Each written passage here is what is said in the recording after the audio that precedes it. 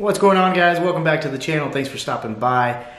Before we get started, real quick, please do consider subscribing. Every subscription does help more than you know. Alright, so now that that's out of the way, today's video I wanted to talk about one reload one and why it sucks. However, as I was thinking about what to say and how I wanted to explain it and the reasons why, I realized that I'd have to talk about things that I haven't had the chance to talk to everyone about, and that would be the three common malfunctions. So you've got a type 1, type 2, type 3. Type 1 is a failure to feed or a failure to fire. Type 2 is a stovepipe, and then a type 3 is a double feed. So I want to talk to you guys about each one, independently, and how to clear them, thoughts about it, and these are all things that you guys can do at home with dummy rounds, which is what I'm using here to show you guys how to work these. This is something that you should definitely learn how to do. You should practice it at home in a safe environment, and then you can go to the indoor range or to your outdoor range and practice it with live ammo. But there are a few things that I will also say as the video goes on that you should really keep in mind and be safe about. All right, so a type 1 malfunction, failure to feed or failure to fire, that can be caused by not properly seating the magazine all the way, or maybe it's fully seated, but maybe it's a bad round. So it's light primer strike, that primer doesn't go off, and it doesn't cause the round to go off. So for the first one, magazine not being fully seated, okay, gun is empty, there's no real ammo in the room, and these are dummy rounds that I'm using. So not loading the magazine all the way, or not fully seating the magazine, it's quite possible for you to drive the magazine into the mag well, and it looks like it's fully seated, but it's not. That's fully seated. So at this point, if I was to rack the gun, it would pick up a round from the magazine and load it into the chamber of the firearm. However, if it's like this, where it's slightly lower and it's not fully seated, then I can rack this all day long and it's not going to pick up a round from the magazine. So I might have come up, inserted my magazine, racked it, put the gun away, gotten ready for my shoot, come up, shoot, and all I hear is a click and nothing happens. Again, it's because I didn't fully seat the magazine. So in that case, you could go into remedial action, which is tap, rack, bang. I don't really like it because it's suggesting the tap, the word tap is kind of suggesting that you just kind of give it a little tap, when realistically you want to slam the base plate, the bottom of the magazine. You want to slam it with the palm of your hand. You come up, you hear just a little click, you look at the ejection port, you identify that there isn't, that it isn't a type 2 or a type 3 malfunction. You look, so now you're slamming it, now you're racking it, and then that should have put a good round in there, and when you pull the trigger, the gun should go bang, it should go off. Now another thing that could cause a type 1 malfunction might be it's fully seated, you come up, you shoot your first round, but during the recoil of the gun, the recoil impulse, maybe your finger, maybe your hand, your palm, something accidentally pressed down on the magazine release button, especially if you have an extended magazine release button. All right, so a type 2 stovepipe, that's a failure to eject.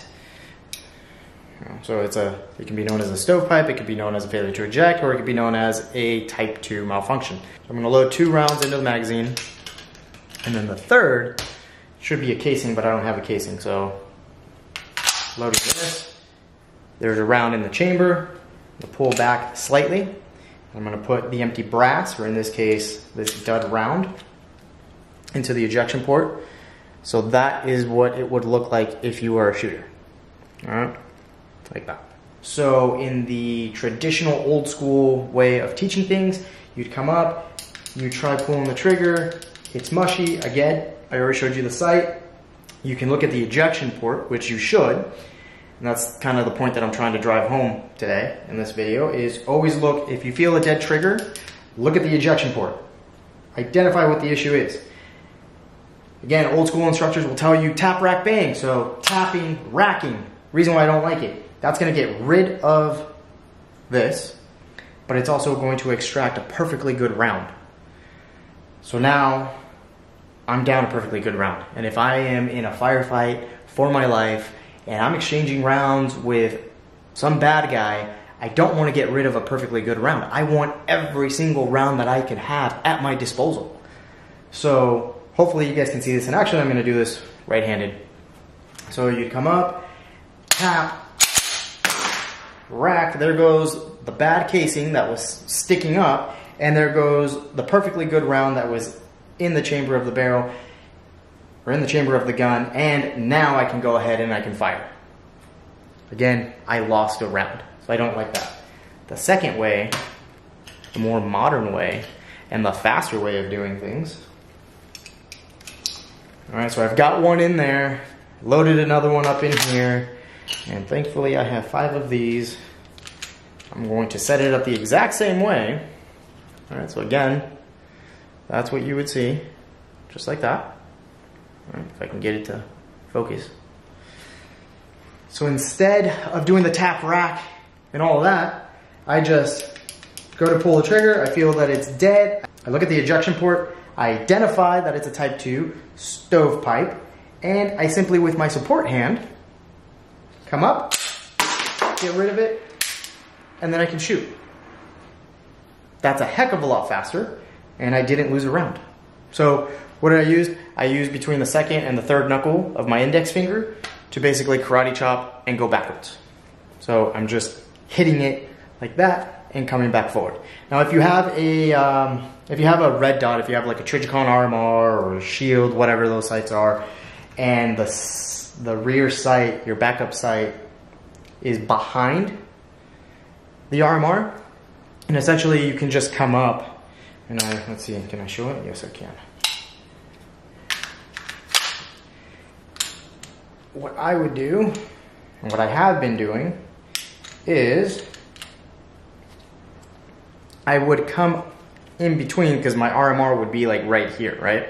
So I would come in with my thumb in between my RMR and the casing that's sticking up, and then I would rotate my thumb, and then I would pull away, both. All right, so I'm breaking them apart. I'm not going forward with it, because if I go forward and my finger's on the trigger, then I can potentially shoot my own hand, shoot a finger off, and it's gonna be a bad day.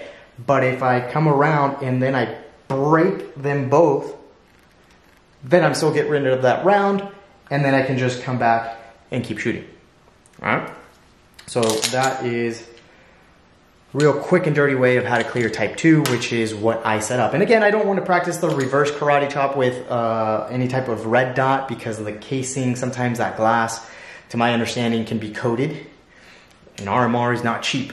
They're, what, $500 to $600? I practice this reverse karate chop, clearing a type 2 malfunction, probably 5-6 times every time that I go shooting. And then I practice it multiple times here at home. As I'm watching TV, I'll just set it up and just, oh, no, look at the ejection port, identify the issue, and get it done. So if I'm doing that reverse karate chop, 1, I can't go all the way, and 2, whether it's a steel casing or a brass casing that I'm using, it's going to be hitting that window, that glass, and I might be messing up the film or potentially eventually nicking the glass. And for $600 for my RMR, yeah, I don't want to do that. I'll do it in a real situation, but not in practice, because I'm doing hundreds and hundreds and hundreds of rounds of repetition. Yeah, I'm not going to do that. So a way that I found, again, around it, just put your finger in between your RMR and the casing that's sticking up, and then break away both sides. All right, guys, so a type 3 malfunction, aka a double feed. I'm gonna set that up. That is the last one. I'm gonna take one of the dummy rounds. I'm going to drop it into the chamber. All right, so there goes that. And then I'm gonna take a magazine with more dummy rounds. And this is where you really have to be careful, guys. When you're practicing this with real ammo at the range, all right, do not, I repeat, do not drop the slide when setting this up. All right, so essentially, don't press on your slide stop slide release and let it do this. Don't let it do that. That can end in a very bad day. The pointy end of the bullet could potentially come up and hit your primer, and it could potentially cause that primer to go off. Chances of it happening, very unlikely, but it has happened to a few individuals, and at that point they've got an open chamber, they've got, you know, the ejection port open, rounds go off, metal's going everywhere, hot gas is going everywhere. It can be a very bad day. So don't do that. All right, so if you're going to practice this with live ammo, simply guide the slide forward after pressing down on your slide release. So just set it up that way, all right? All right, so now once you've done that, this one, there are some instructors that'll tell you that you can pull back on the slide and press your magazine release button, and the magazine is just gonna naturally fall out. Of all the times that I've tried it, maybe a handful of times has that actually worked. Most of the time it doesn't. So for this one, for you right-handed individuals, you're shooting, you now feel a dead trigger, you look at your ejection port by pointing the gun slightly up, you identify that it is a double feed, and now you don't go into remedial action, tap, rack, bang, because that's not going to do anything. I can tap, I can rack this, it's not doing anything. It's not clearing anything. Which is why, again, I'm trying to drive home the point of if there is a malfunction with your gun, you take one quick second to look at the ejection port to identify what the issue is. Because tap, rack, bang, aka remedial action, does not clear all malfunctions. It can make things worse, or it can make you lose time. And if you're in a real gunfight, again, you don't want to be behind the curve. You want to be ahead of it. You don't want to waste time doing things that you don't necessarily need to do and that aren't going to help you out. So if I'm shooting and all of a sudden I feel a dead trigger or a mushy trigger, I'm going to look, I identify. At this point, as a left-handed individual, I would put my hands here, pull back, hoping that my index finger or my middle finger are going to be able to curve up and lock the slide to the rear. Press on the magazine and you would rip it out. Rack a few times to make sure that the issue is resolved, and then you would load a new round in there and get back to shooting. Now for you right-handed individuals, it's pretty much the same way. Let's see, I've got one round.